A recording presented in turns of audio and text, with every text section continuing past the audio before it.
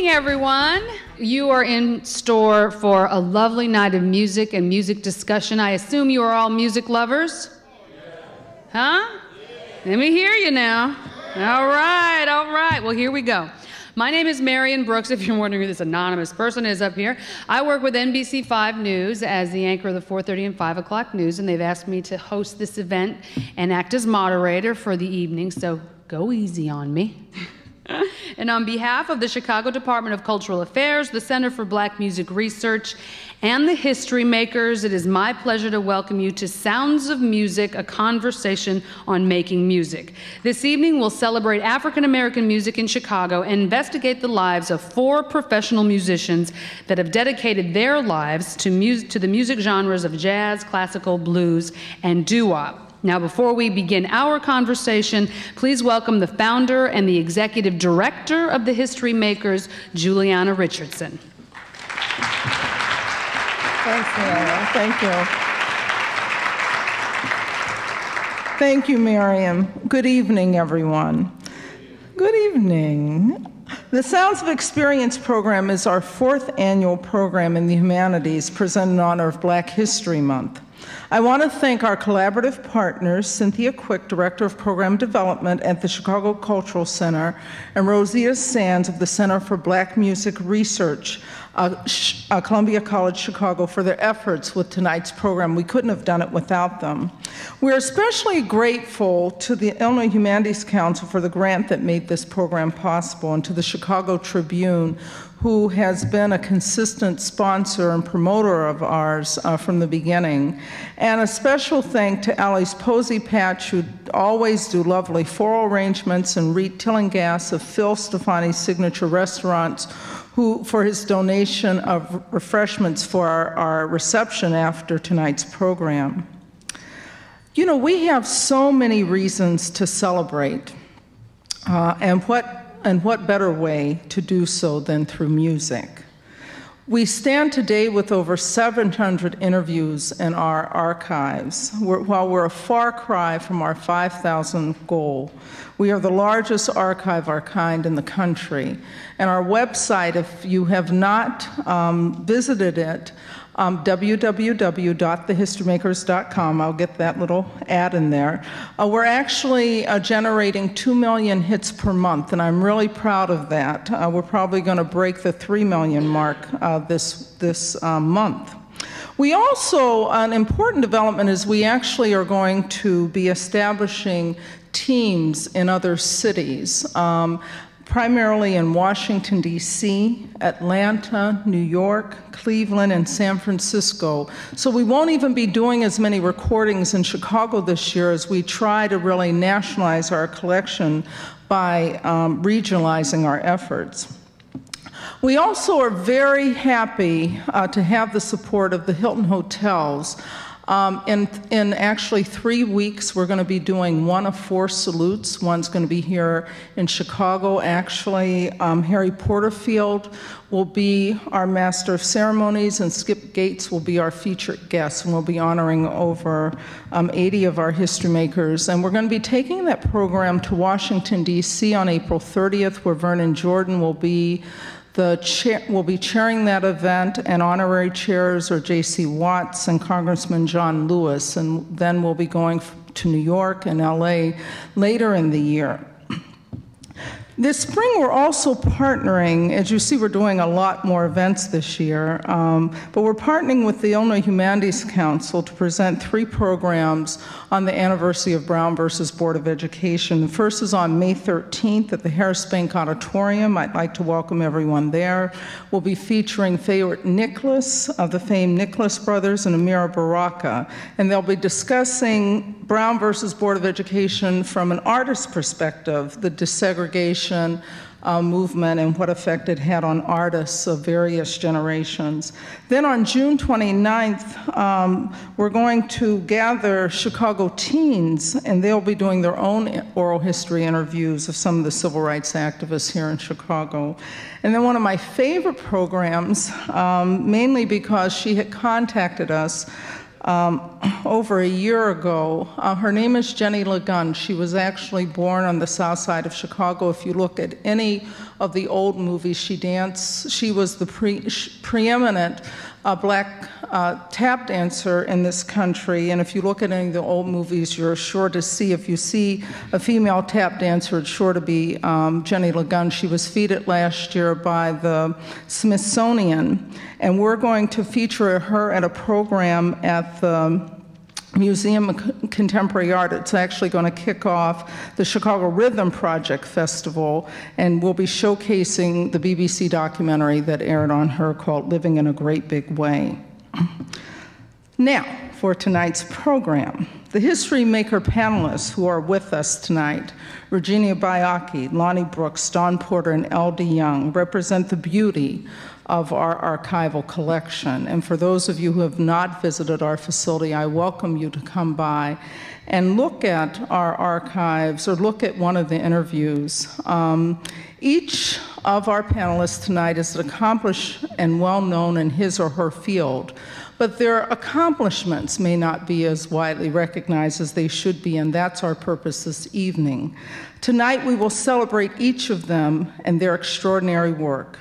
And now, to give us some context on the history of black music in Chicago, I'd like to welcome Dr. Rosita Sands, Director of the Center for Black Music Research, Columbia College, Chicago. Thank you. Dr. Sands.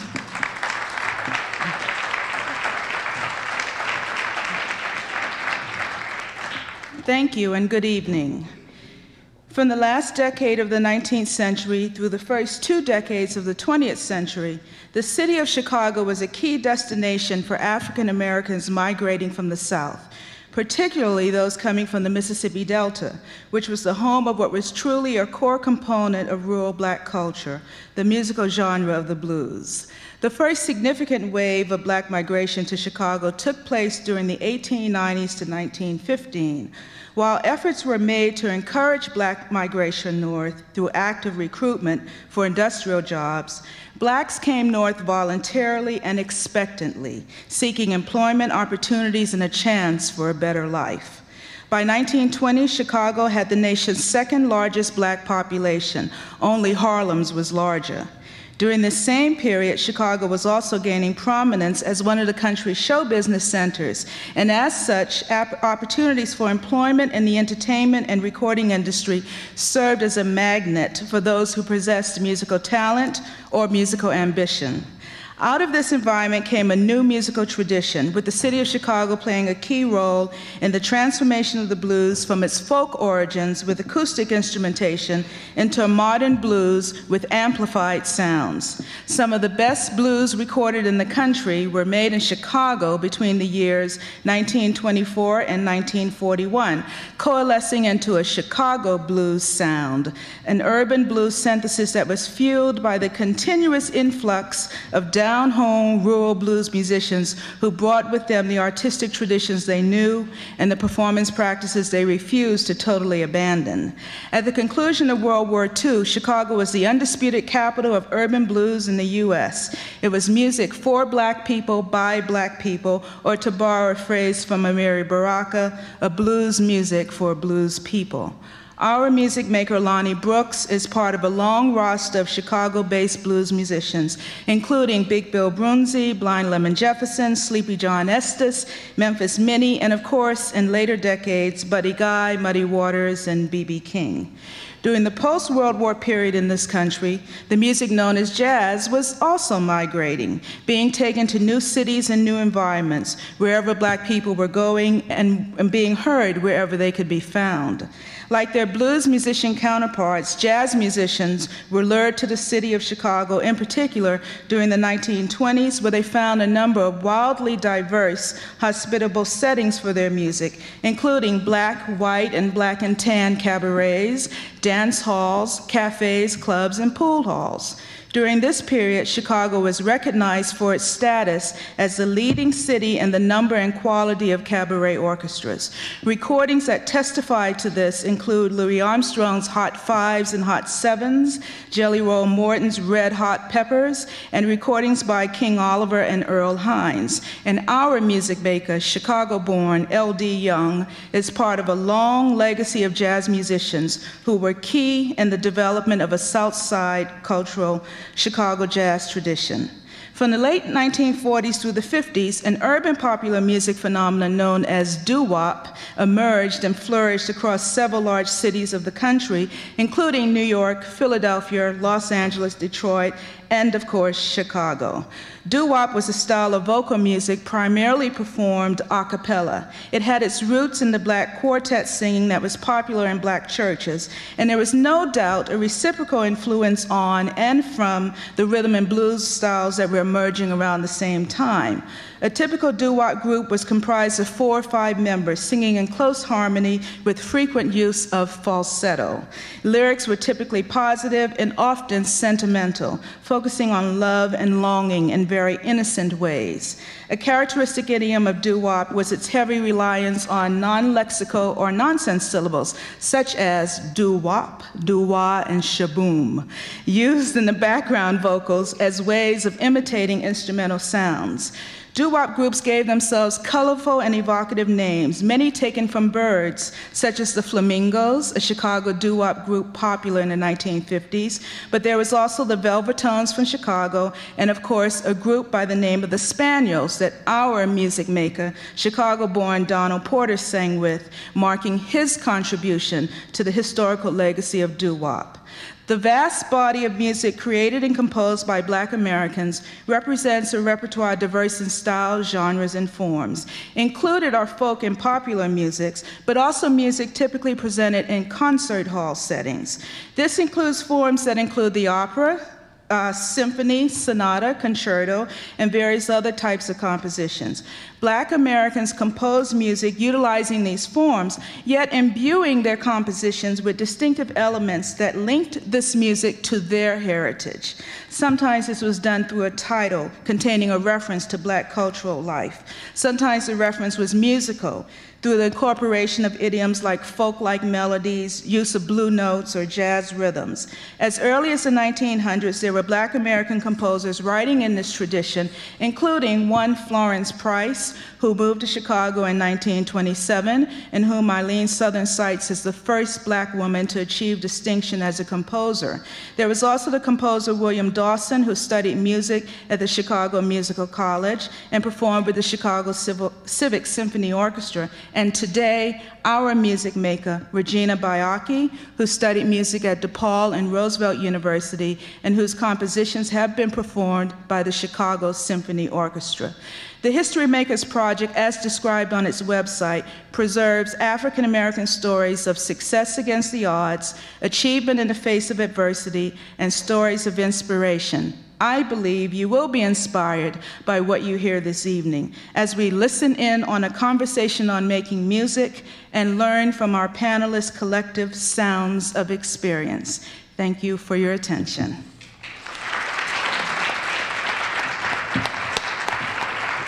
Thank you, Dr. Sands. What a rich history. You gotta love that. Okay, without further ado, the HistoryMakers, in cooperation with the Illinois Humanities Council and the Chicago Department of Cultural Affairs and the Center for Black Music Research, are all collectively proud to present Sounds of Experience.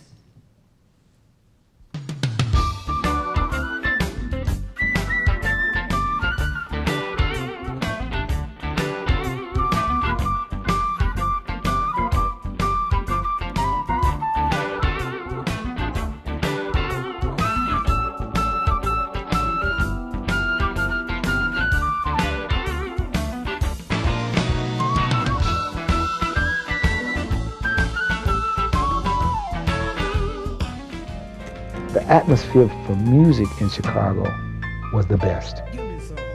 I think the best in the world, because a lot of musicians came to Chicago from other parts of the country to get their skills together and to get a chance to tighten their game up. And then maybe later on they wound up in New York or something like that, New York. But Chicago had a lot of live music going on. You know, 63rd Street used to be called the Street of Dreams. They had clubs all up and down 63rd Street, blues clubs, jazz clubs, everything. 63rd and Cottage Grove. They weren't paying a whole lot of money, but they were clubs where you had a chance to play the music, you know, and if you really played it, then you could get the people's ear and attention, you know. So you had to learn how to do that, you know, to play for people. We were in a bar hanging out, and there's a barmaid in there. I'll never forget, her name was Nettie Gray. We were talking about, well, we're getting ready to do this recording session and whatnot. And she said, well, there's this new song. You ought to record this. You ought to record this song. He said, oh, well, you know, she said, wait a minute, I'll play it for you. She put a quarter in the box or whatever and played this record, The In Crowd, for us by Dobie Gray. And she said, she was enjoying. We said, well, maybe we ought to try that anyway. So what the heck? So the next day we put together a quick arrangement on it, and we recorded it at the session. And that was the hit record. We were the opening act at the Apollo Theater for R&B programs. They put us right smack dab in the middle of an R&B show as the opening act, and we were instrumentalists. We'd come out and play. We'd play for everybody, you know. We'd play jazz tunes. We would play interpret an R&B song, you know, and we sang. We entertained. We tried to reach out and touch people, and it was successful in that sense. But the agents and managers didn't know what really to do with us. The big shot is when you play your music and you reach out and you touch somebody with your music. Really, you know, make them stop and start patting their foot, you know, or make them smile or make them laugh about something cute that you played or slick that you played or something emotional that you played. I married at a real young age. I was 18 years old. And I moved to Port Arthur, Texas, and I started going to night school there. And then I bought a guitar and started messing with the guitar. And then got some songs together and started playing, and I quit school. I was playing in a lot of white clubs, you know, playing the rock and roll stuff, you know. I hadn't got into the blues yet, but that's what I wanted to play. You know, my first wife separated, and I wanted to get away from Port Arthur, so I told my booking agent, I said, book me as far as you can, you know. And that's how I met up with Sam Cooke and L.C. Cooke, and I came to Chicago. I wanted to be different from anybody else, because I know that's what it takes for anybody to really make it, you know, be good but different. And I think that's what did it, because I had like 2.5 years, you know, just to put this stuff together. I mean, that was my music, the acoustic style. John the Hooker, boom, boom, boom, boom. Yeah, oh man, you know, because we used to dance to that music a long time ago. Lightning Hargan, and that was the only two. And 3, Muddy Waters. That's all they had, you know, in the country. They'd go get that. And I used to dance to that years ago. And what made me feel good, I got a chance to play with all those guys that I used to listen to when I was a kid. So I enjoy entertaining people and writing songs. And my father was a big jazz buff, so he had all the Charlie Parker, Dizzy Gillespie, Louis Armstrong, Duke Ellington. So there was always music in the house. My mother sang in church choirs, and she immediately involved us. I can remember singing at church choir from the time I was 4 years old. And I should say each of us learned to play an instrument. It was one of those ways that my mother kept us busy. I was in marching band, studied counterpoint with a man, Nathaniel Green, had 3 wonderful trumpet teachers. Dr. Naylor played trumpet. There was another guy, Lionel Bordelon, who really influenced me to go to Roosevelt University. And another man, Stanley Pollock, who was one of the original members of the group Chicago. The thing that I liked the most about Roosevelt was the theory program. It was very thorough, and just everything that I wanted in a program. The thing I disliked about it is that they had no respect for popular music, no respect for jazz. I put my music on the piano, and my teacher picked it up, whirled it on the floor, and said, "This is pop shit. We do not teach this at Roosevelt University." And so I went home and I mentioned it to my father.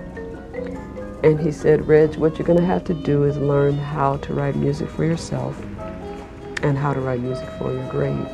Most of the concerts that I've had, I produced them myself. And I, you know, just learned how to overcome my shyness and go and ask people for money.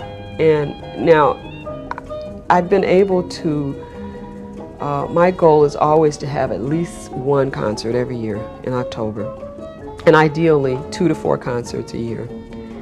And so far, since 1990, the past decade or so, I've been able to do that. And so music to me is something that when I think about what is it that I want to do, that if I could not do it, I would not want to live. And that's what music is for me.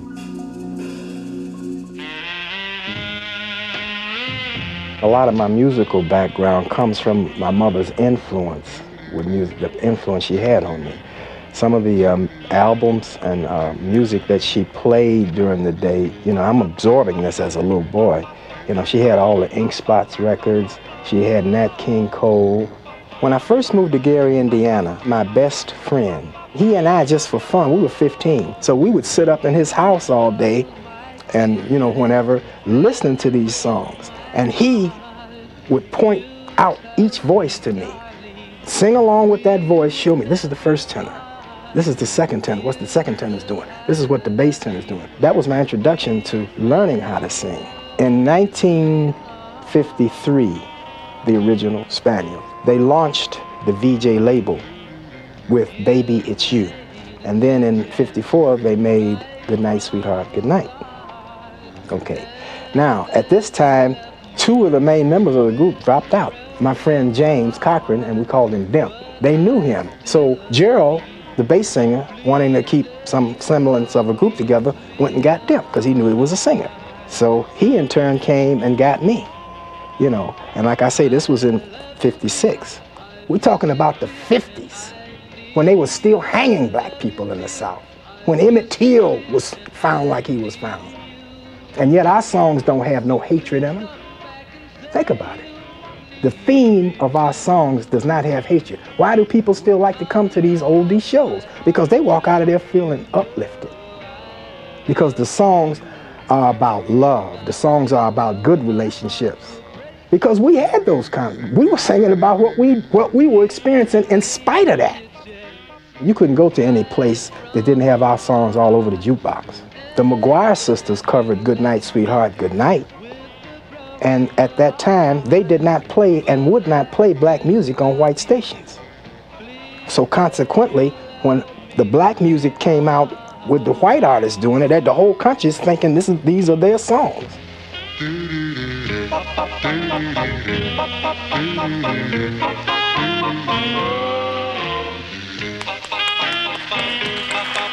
Now we want to start off, first of all, with each of you. Just briefly tell me, what was your earliest memory of music? Mr. Young? Well, for me, it was in my house. My family, everybody loved music. My father, when he was young, he played guitar and mandolin. And then my oldest brother, he was always singing and playing his guitar and everything, and I had to do that too. But his music and the radio, between my brother and the radio, and my mother humming songs to me in the church, it's music all the time. Mr. Porter? My earliest recollection would be the collection of music that my parents had. And these were 78 records, you know, the ones you could drop and they would break. Right, thick. The Ink Spots, Nat King Cole, Dinah Washington, they like these artists. And so these are songs that I just grew up hearing as a young child. Were either of your parents musicians? No, they weren't. So you were the first one out. Mr. Brooks? Well, I got experience about music through my grandfather. He played a banjo, and then after that, I used to listen at Lightning Hawkins and Muddy Waters on the ice cream truck. Oh, really? Were you riding the ice cream truck, or they were just playing? No, we were running to catch up with it. We were living, say about a half a mile off the highway, which was a gravel road. And we'd hear this music, say maybe about 5 or 6 miles away on these big loudspeakers, and I heard this guitar by Lightning Hawkins, and I fell in love with the guitar, and I didn't want to tell my grandfather. Because you associated with ice cream, that makes sense. It was hot down there. This it was. Louisiana is where he came from. And Ms. Baiocchi? Well, my earliest memories of music, my father played bluegrass, fiddle, and harmonica. And so he has 4 brothers, and they each played an instrument. They're from Kentucky, so it was that type of music. My mom sang in choirs, and she listened to a radio station in Chicago that some people might remember. It was WSDM, the station with the girls and all that jazz. And it was all female disc jockeys. So we listened to WSDM with my parents, and then we heard bluegrass. And then my grandmother played for Sanctified Church. She played organ. So I would sit on the floor and watch her feet move the pedals as she was playing. And I just kind of crawling around on the organ listening to her play gospel music. You sounded like you had some influence on your video, and you're obviously quite a variety that you listened to growing up. How did you end up choosing classical music? Well, I wanted to be classically trained because I realized from listening to my parents and listening to my grandparents that I wanted to have the foundation, and I felt that the art music, or the classical music as people tend to call it, would give me the foundation where I learned how to read. I can read a jazz chart, a blues chart. So it was kind of a natural place to go, so that I felt like I could springboard from there into all of the other things that I grew up with. Okay. And Mr. Brooks, what drew you to the guitar? What was it, just the listening to the ice cream truck, or was there something specific about the sound that you liked? It was the sound. I think, I had an uncle, he is married to my mother's sister, and he brought it. He wasn't that good with it, but it's just something about the guitar. I liked the sound better than I did the banjo, and I didn't want my grandfather to know that. So I used to sneak over and stay all night over there and try to get him to teach me to play the guitar. So that's how I fell in love with the guitar. Now, doo-wop music for you, Mr. Porter, that was the popular music of the era. Was that what really drew you into it? Well, actually, when I first started singing, doo-wop had not been coined as a phrase yet. Where did that, do you know where it came from? Yes, doo-wop is an actual phrase, number one. It's a literal phrase that is used in the background of many songs, many of the Spaniel songs, but there are groups that use that phrase in their background that preceded the Spaniels. And one is a spiritual group, and the other are other contemporary groups of ours that use that. The Dales use that in their background.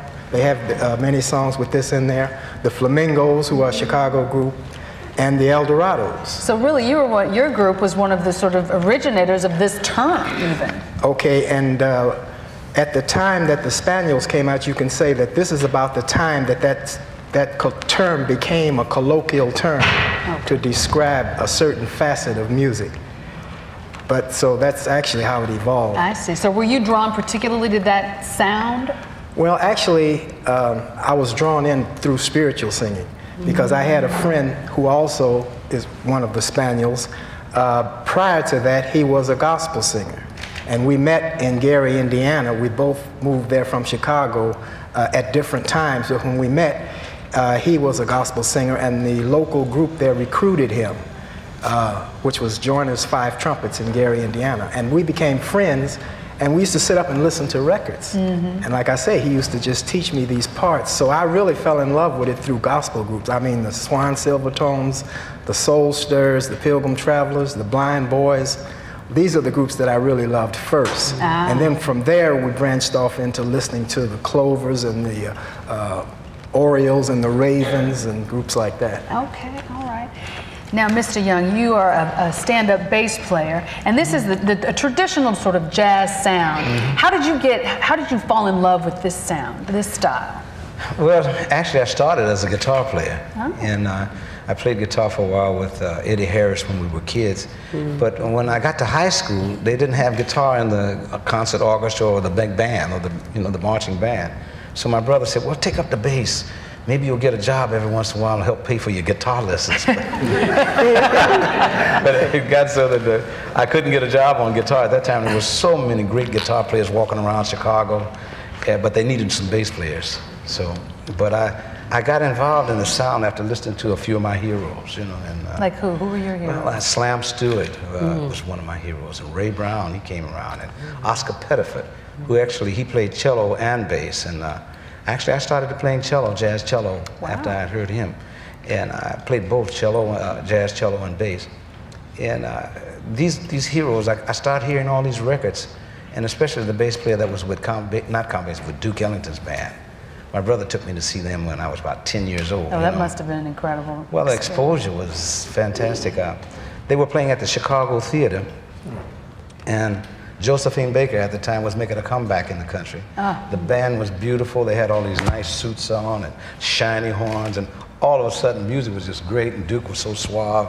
And then he introduced Josephine Baker, and she came out. And I said, that's where I want to be. I bet you did. I bet you did. And the bass player was just smiling. You're like, yeah, buddy, right there. That's where I want to be. Sounds like a great story. Mr. Brooks, how did your career begin? How did you get going, get your first jobs, and start right out in your professional career? Well, I guess it was like an accident. You know, I wanted to play guitar, and I went and bought a guitar, and I had one of the little small record players. I would learn note for note by there. This happened, I say, in about 3 or 4 weeks. I was playing a little bit.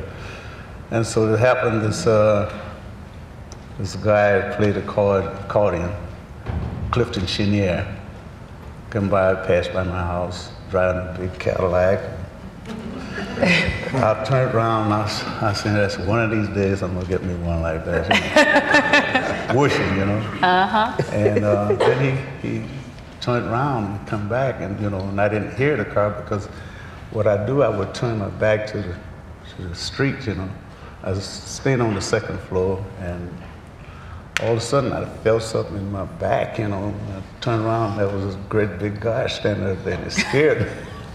And so he sought you out? He introduced himself, you know, and said, my name is Clifton Chenier, and I play accordion. He said, who are you playing with? I said, I don't think I'm good enough to play with anybody. And he said, well, he said, you sound good to me, you know. And we talked a while, and then he invited me to his house. And I started playing Zydeco music. I think my first music I learned to play was Zydeco music. I want to get a little bit more into the emotion of the music in just a minute, but I want to ask what music means to you. Let's start with you, Mr. Young. That's a hard question. It's everything. Most people don't understand how important music is in their lives. You go to a movie, you got to have some music. You're making love, you got to have music. It's true. That's right. That's right. Music is everywhere. When you're communicating with God, a lot of times you communicate through the Spirit with the music. The music brings you in there. You know, when I was a child, it was the music. My mother used to pat her foot in church, and I'd crawl around the floor and I'd try to hold her foot, and she was feeling the Spirit. But that's where she got herself together with her music. My father was a different type of music that he loved, but it's everything to me because it's what I want to do for the rest of my life. I've done it all my life since I was a child, and I know how important it is to people. They use it as therapy. Most people that get the blues, they feel bad about something, they go and hear a band playing some music, and now they whoop one on your head, and you start to smile. You come back into life. You know. One time I played a spiritual, and I made one person cry.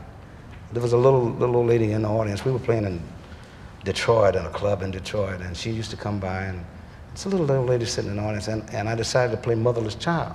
And I played it on cello for her, and she cried, you know? And it wasn't that it made me feel like I had touched her. It didn't make me feel like I'd done something great, but that I had touched somebody with the music. It was the music, you know? It was a blessing. No, I think it was you that said that, about music being that central to you. Tell me a little bit about what music was. I think Eldee sort of summed it up. You know, when you think about just the human experience, mind, body, and soul, I mean, the music is there. I mean, on an intellectual level, they're even discovering, you know, how Mozart makes students more mathematically inclined. And it's not just Mozart, it's Miles and anyone else that has the power to touch someone. And I think, you know, I don't know that I can add anything to what he just said, but I just know that when I wake up tomorrow, if I have music, I don't want to wake up. As a matter of fact, I wrote a song about that. Just let me sleep if I can't hear the music. You know what I mean? Seriously. That's a nice title. Yeah, I teach a music appreciation class on a university level. And something happens when I put that music on that, I mean, it just really changes the students.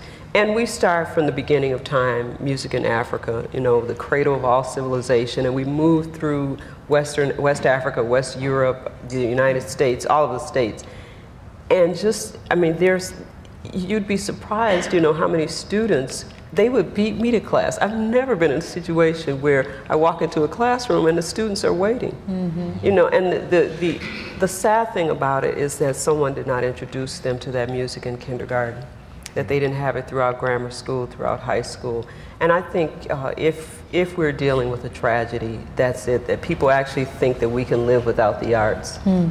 But again, you know, as Eldee mentioned, they don't want to live without the music in their lives, you know, whether you're talking about celebrating something or when you bury someone, when someone is born, any celebration, there's always music, yet it's the first thing to be cut, and that's a tragedy. That is a tragedy. I think all of us would probably agree with that. Mr. Porter? I had the opportunity in 2000 to give a presentation at the University of California, Santa Barbara, on music. And the person who brought me there picked the topic. I mean, they picked the topic, and the topic was why black music heals. Now, needless to say, what I was preparing was not in that context at all. So when she gave me this topic, I had to completely reorient myself and just reconfigure everything that I had planned to give. And so this made me examine that statement. Music, good music has a healing effect. Now, frankly speaking, all of our music that we have now evolved out of Negro spirituals, or as they say, slave music. Mm-hmm. Because this was music that was inspired, meaning this is music of the spirit. It's not of the head, it's of the heart. Mm-hmm. And there is a difference in music that comes just from the head and music that comes from the heart. Most of black music, early black music, was untutored. It was untutored. The music that was the most effective among us was untutored, meaning nobody taught anybody how to express that music. It was an expression of soul. And in searching for a beginning to this presentation, I went to the scriptures, and I went to the account of the first king of Israel, who was Saul. Saul had problems with depression. Now, as everybody knows, if you know the scriptures, David was a musician. And of all things, David was chosen to come in and play before Saul when he had these attacks. Mm. And the scripture says he was healed. Early music therapy. Yeah. And so I'm saying that to say that good music has a healing effect because it's something that affects the spirit. It elevates the spirit. It embellishes the spirit. No question. And so without music, I mean, we could not really, the spirit could not survive without music. Mr. Brooks, you talk about that feeling. You couldn't get the feeling of the genre that you loved, which I think is interesting. Here was this music that you loved, and yet you had this desire to get deeper into it because you couldn't, you know, you couldn't get it until you were immersed in it. Talk a little bit more about that. I had to come back. Well, I haven't been to Chicago yet. You had to get here. But I had to get to Chicago. Did you know Chicago was going to be the center because you could have gone to the Mississippi Delta? No, you know, I met so many musicians from Chicago when I was living in Texas. And a lot of the guys moved from Chicago to Houston, Texas to get a chance to play with people like B.B. King and Gay Miles Brown. I figured for me to get a chance to play like them, you know, play the real blues, is to come to Chicago. Mm-hmm. And so I made up my mind, and I'm here. And it worked. Yeah, but you know, it's a little more to that. You know, what feeling are you talking about? The feelings. You know, I get so deep involved into what I'm doing until a lot of people, you know, think I'm crazy sometimes. You know, because I like a lot of times I don't really feel good until I get on the bandstand and playing what I feel right then. Like a lot of times I have a come up and play tunes that this person requested and this person requests. And I'm not into it, but I play it because I want to please everybody. But like most of the time when I'm there and I've had a couple of drinks, a little bit, you know, I go up there, I'm going for me. And if they know how good I feel when I get that way, they'll make me pay to play. They have no idea. Wow. Yeah, really, you know, I mean, it's just like I'm sitting on a couch and you all are psychiatrist or something for me. In your house, is that right? That's how I feel when I walk off the bandstand. I feel real good. You know, but the people be still talking about me walking out the door. That's a good thing. Good now. That's a good thing. That's a good thing. But you know, it's a feeling like, you know, because I didn't learn to read anything until I had made a whole bunch of records. And reason why I did that, because I wanted to speak the language so I could tell guys like them, play this, you know. But what I would do, I took the shortcut. I would get a tape recorder and play all the parts. And I would, you know, and I'd give them their parts on a tape or something. Is it important, do you think, to know to read music from somebody who learned by ear? Do you think it's important to understand? Yeah, well, you can learn quicker. Some people just have it inside, you know, it's from here, from the heart. And some people just can just play what they hear. And ain't nothing wrong with that, because I know a lot of big stars out here that can't read a note. I ain't calling no names, but I know some, you know. But you know, people, a lot of times when you see a guy that made it real big, you figure, oh, this cat is, you know, he been to college for music, you know. But no, a lot of them can't even read a note. It shows it's really from the heart. It's coming from here, and when you come from here, it's hard for you take a person that can read real good. Just a very few, I guess I would say, they're genius that can can read real good and have the same feeling that someone that can't read. A person that can't read gonna give you more feelings than a person that can read, because you're reading exactly what they put down there. Well, let me talk. Let's bring in Regina about that, because this is your area. You're trained as a composer. Don't get us in a fight here. No. But this is interesting because this is your work. And do you ever find times? This is a two-part question. But first of all, how do you feel about what he said about that? And then also, when you hand your baby over to a musician, is there that sense of you're not performing this? This is something that you're hoping that they're going to embrace the way you've written it. Do you feel a sense of, this is my baby, do it right? Well, you are performing. One thing I learned from Hale Smith is time saved at the desk is time lost in rehearsal. So I have to write exactly what I want to hear, and I have to not only express it in musical terms, but if I want a note to be bent here, I want to tell them exactly where to bend it, how to bend it. If I want a sforzando, I have to write that in. If I want a pianissimo, that doesn't mean that you can't change things in rehearsal, but basically the printed page is just a blueprint. A lot of people don't realize, you know, some of the people whom we consider great masters, Bach, Beethoven, Mozart, they were all improvisers. They were all improvisers. The music was written down so that when you get into a performing situation, you can pass out parts. That saves time in rehearsal. But basically, I've been even in a symphony rehearsal where the conductor put the baton down and said, you know, you're fighting the music, you're supposed to be making love. So they eventually come back to the feelings. The music is there, you know, just so that you have a common point of departure. Okay. A common point of departure. But you're not, when he says something like that, it's coming from so in other words from you, it's just, it's a guidepost almost, in a sense. Not only is it a guidepost, but I am, and I think he is too, gifted with the ear that I can hear the music in Miles, I can hear the music in Beethoven, I can hear his music. If someone's laying it down, you know, there's a song that Betty Carter did, it doesn't matter who's putting it down as long as the soul is there. You know what I mean? She says, jazz ain't nothing but soul, nothing but potatoes and grits. Everybody can understand that. In other words, I'm feeding you.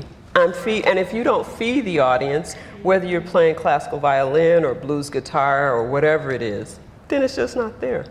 So. Okay.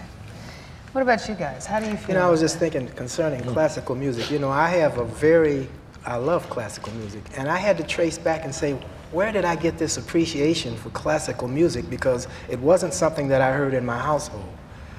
And guess where I traced it to? Where? When I was very young, we used to, on Saturdays, we could go and see cartoons, 15 and 20 cartoons. You know, cartoons have classical music as the background. And I was knowing and learning classical songs and wondered why, when I heard a classical song, why do I like this song? I had learned it when I was a small boy watching cartoons and didn't even realize it. I didn't think about that either. What do you think about the idea of writing the music or the music coming directly from the heart? I know it both ways comes from the heart. But well, it's a combination going on here. With Regina, I know if you've got a large ensemble to perform a piece of music, you've got to all be on the same page if the group is large, you know. If you make it a smaller group, you need less music written, and you get. That's why I love jazz. It's playing small ensembles. I love to play with big bands where I have written out parts for the bass lines and whatnot. I've experienced that in order to make the band passionate. Even that, when we would read the music, I'd have to give that edge to the tempo, you know, to make it swing, you know, so people could bounce to it. If I played it straight like that, nothing happened. But I had to interpret the line that it was written, so that it fit with the band. And with classical music, it's a matter of interpretation. Absolutely. well, let me ask you a little bit too. Jazz, especially some more traditional jazz, a lot of it is improvisational. Yes. Yeah. So, explain how that works. When you're in the process, you're in a trio or a rhythm section. How do you feel your way? I mean, you have to know it. It's probably innate in your. But how do you get in there? How do you find your spot and take it up? And first of all, there's a language that's unwritten up between jazz musicians where they know how to interpret a piece of music. Maybe they've never played together before, but they know how to turn back from one chorus to the next chorus, and they know how to imply that, hey, I'm going this way with something. And when you do that, then I got to do this. So is somebody leading, or are there various leaders? It's various leaders.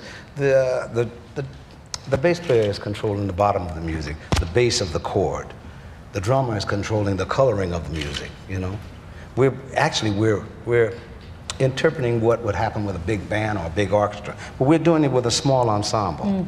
So the bass is playing the bottom line of it. The chords are constructed or elaborated on by the piano player.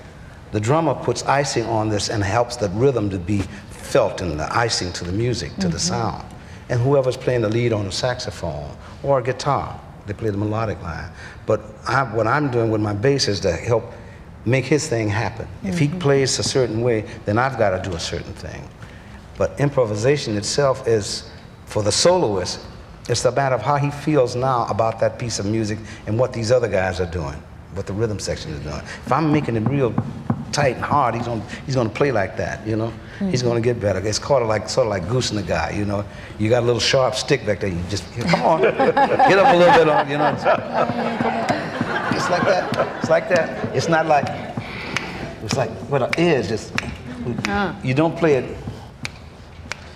It's like that. See, a beat. Well, Regina, you've been through this. A beat has so many different parts. You can play it where it stands up straight, or it leans forward, or it can lean back.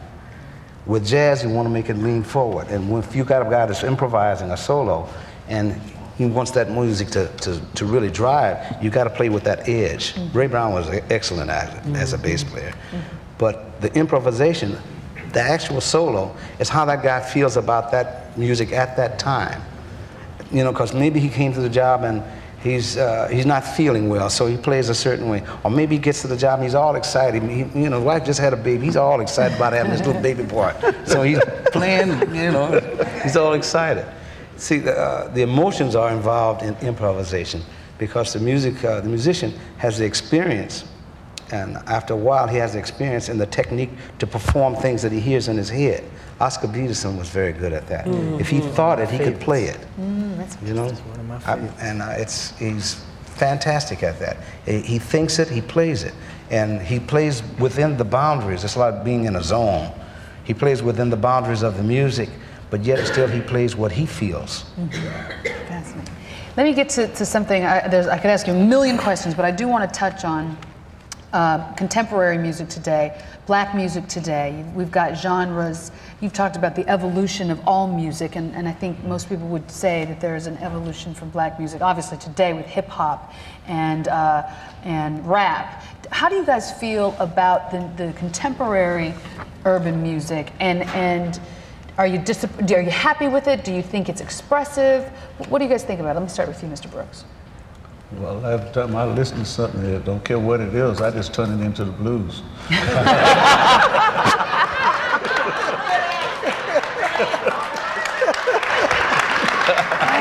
I'm listening and see if I can get a blues out of it. Does it work a lot of times? Yeah. A lot of times, I wrote a lot of songs on my way home, driving in my car, and listening to changing station, and listening to a country tune. And when I get home, I done wrote me a blues tune. What about you, Mr. Brooks? Well, I think that as the music evolves, you know, I think of my own background. I think of what influenced me. And I think that the more the young generation, the more they look back and go, you think of how many hit songs that they went back and got and put out sampled, currently. Yeah, there's a they lot. haven't heard it. Mm-hmm. And I'm saying, to me, they did something that was really marvelous in that they didn't have the kind of foundation and background. They almost came up with something out of nothing. Mm. You know, I'm speaking of the rap style. They kind of, it sort of just sprang from nothing, so to speak, because they didn't have the foundation of having known all of the artists that we grew up with because they weren't played and because of certain conditions. So this just again shows that there's a spirit in black people that cannot be suppressed. I mean, and we improvise. It's an improvisation, really. Mm-hmm. It's a way out improvisation, but it's an improvisation. And it's been very successful, and it certainly has caught the ear of the whole world. Mr. Young? It's every period of time has its own music. You know, right now the music is involved in, like you say, in hip hop and rap, and it's so many other things. In fusion, there's fusion in jazz. There's a lot of new things going on. And they're not totally new, but they're expressed in a new way. Mm-hmm. Rap is not new. Rap was done a long time ago. To bongo players used to sit around and during the beat generation, they played the bongos, and the guy would sit there and recite poetry. But now they deal with it in an iambic pentameter mostly, but it's basically what was done before, but it's extended. Now it's done with more, with a fervor, a different fervor, mm-hmm. and a different fire to it. And the things that they're doing with the words, the lyrics, they're making statements a lot of times, and it's a statement of the times. And sometimes you don't agree with it, but that's what's happening. You know, there are people out there that are mad, that are, excuse my expression, they're pissed off about something. Yeah, they are. And the rappers that get a chance to say some of these things. Some of the things I don't agree with because some of the obscenity for obscenity's sake is a waste of time to me. And it's crude, lewd, and I have no use for it. But some of the guys have started doing some thinking about what's happening in the world today, and they're making statements. There's even spiritual groups that use rap to express mm-hmm. themselves in spiritual, mm-hmm. in a spiritual form. Mm-hmm. But this is with rap, and the same thing with all of the other music. It's expression of the times. Mm-hmm. And if you're a old bebop musician like myself, you have to have your ears open and your mind open to everything, because all of the music. Regina's form of classics, that was a big influence on me. The blues, if you can't play the blues, you can't play jazz. Mm-hmm. If you don't know something about the blues, you can't play jazz. And the feeling, the expressions that were done during the doo-wop period were so romantic. Mm-hmm. They were so romantic. Mm-hmm. You know? And this is the passion. All these things are involved. Mm-hmm. And nowadays, they're just saying some of the same old things, but saying it in a new way. Mm-hmm. But they're making statements of the time, too. And because years ago, they had people like Billie Holiday. Oh, yeah. She wrote a thing called Strange Fruit. Mm-hmm. You remember, familiar with it? Yeah. It was a statement of the times about lynchings. Mm-hmm. And then later on, Faubus, who was a governor that was a bad person, Charlie Mingus wrote a tune called The Fables of Faubus. Mm-hmm. You know, and things of political statements and whatnot. And the music is doing that. These kids are making statements. But you have to weed, it's just like always music, you have to weed out, stuff that, you have to find it, it's there. But some of the things that are happening get in the way, and I think I blame the record companies and the radio stations for a lot of that. That's a whole nother because it's a waste of time and energy. But there is some good music and there's a good spirit in there. Some of these kids really work hard on these lyrics and things, and it takes some talent to do that. They do, yeah, they really are. What do you think, Ms. Baiocchi? Well, I have a couple of thoughts. First of all, I'm not offended when people call me a classical composer, but I'm a holistic composer. I write blues, I write jazz, I've written a rap. And secondly, and this sounds like shameless promotion, and it is. Why not? Right, why not? But I was involved with the project with Oxford University Press, Black Women in America. And it started out as a 2-volume encyclopedia published by Carlson Publication. Then it was developed into 12 volumes. And now Oxford University Press has taken it. And basically there will be volumes, like I wrote articles on hip hop, I wrote articles on jazz art, and it's all about women. But I was very anxious, and not anxious, eager to write about hip hop simply because I had no respect for hip hop music. And I felt it was my responsibility as a musician to learn hip hop if I was going to say that I disliked it. And, my husband Greg would come in and was like, what are you listening to? Because he loves hip hop, he likes it. But it was like, what are you doing listening to it? And then once he realized what I was doing, but when you listen to the music and you realize there are two things happening. First of all, hip hop is probably more than anything else responsible for the resurgence of poetry.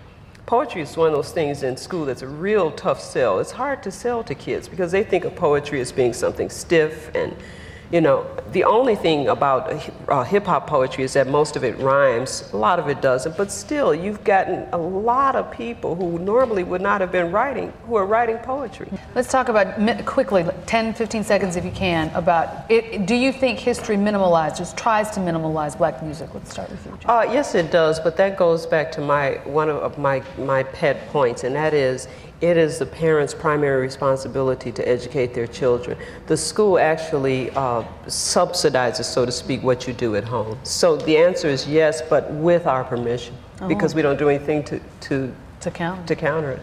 Mr. Brooks?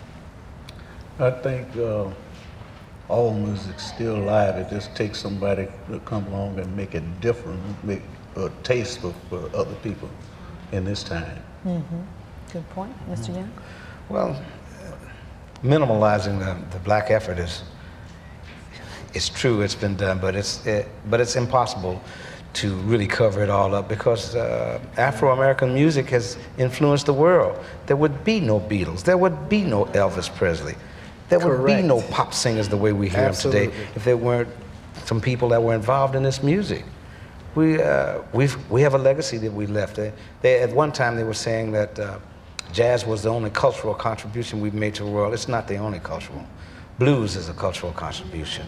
And we have so many people that like Regina, that have a scope of all of this and are capable of playing and performing all of this type of music and expressing it. And it's not going to be stopped by, nobody can really totally suppress it. They know, because even when the Rolling Stones come to town, Mick Jagger come up, and the next thing you know, he's down on one of them places trying to find out where Muddy Waters played or where this man is playing so he can hear his music and deal with it and help his stuff to grow, because that's where he got it. Correct. And he'll admit it. They'll admit it. A lot of those guys from England admit it. So it's hard to totally suppress it. And you should ask Don to repeat a comment that he made backstage about concrete and flowers. Oh, yes. Concrete and flowers, Don. Concrete and flowers. Okay, just imagine an undeveloped area where there have been weeds and flowers or whatever growing. And then a construction company comes in and they lay cement. After a certain length of time, you will see plants come up through that cement. Because anything that's artificial cannot suppress the natural. It's impossible. There you go. Sounds of experience, your panelists. One more round of applause.